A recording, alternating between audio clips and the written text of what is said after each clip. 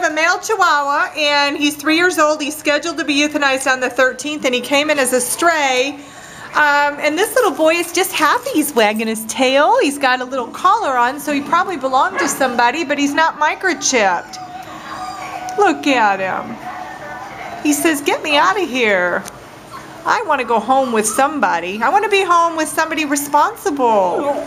A responsible pet owner. I can't tell if he's neutered or not, but I'm going to guess that he's not. Right? What are you doing in there? Did you take a wrong turn? He's probably so sweet he jumped right in the truck with the animal care officer.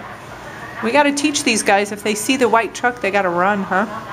I know I'd run. This would not be a place I'd want them to take me. He's got a cute face. He says, yep, that's me. I'm just cute. He seems real calm, too, which is kind of nice. He says, I'm not hyper. I'm calm. Cute.